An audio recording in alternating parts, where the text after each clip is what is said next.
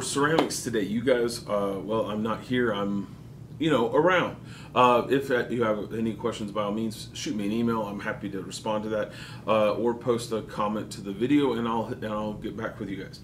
All right, so for today, for while I'm out, you guys are starting the next section of the series is your coil vases. Now, the coil vases, remember, 10 inches high.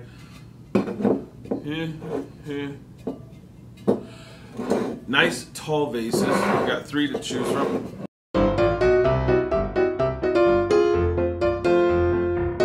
As we play for 3 vase Monty.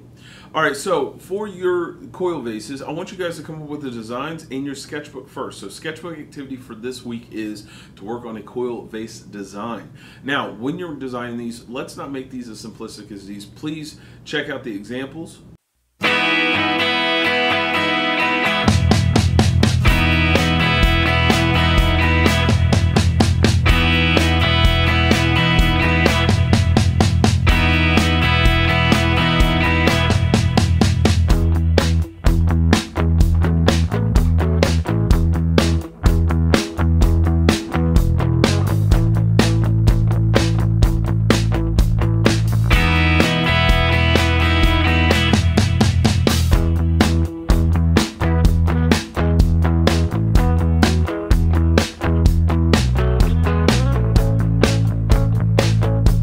Now, after looking at those examples, what I want you guys to do is see those differences in the variety of textures that you're adding to your coil clay. So we got some texture design, we have some sculpture design. We're trying to create something that is beautiful yet functional. I do want to have a functionality aspect to these pieces. Now, 10 inches high is the minimum requirements. You guys want to take this up a little higher? Fine, by all means.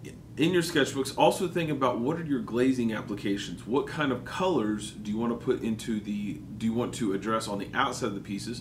And as always, when we've talked in the past about the textures on the outside of the vase, the coils and everything, if you want to smooth out some of those coils to where you just have the pinwheel design, or you have a little bit of the coil shown, and then you have some other designs to it. We have the stamp pads if you want to create a stamp texture and then pop that on there to have some additional design elements on the outside. By all means, do that. I want these things to look good. That's the key.